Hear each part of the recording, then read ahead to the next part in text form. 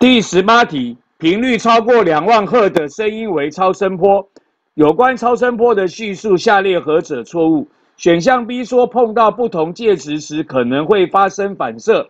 有一个介质进入另外一个介质可能会发生折射，这两个都是波的基本性质，会反射会折射，所以这两个叙述都是对的。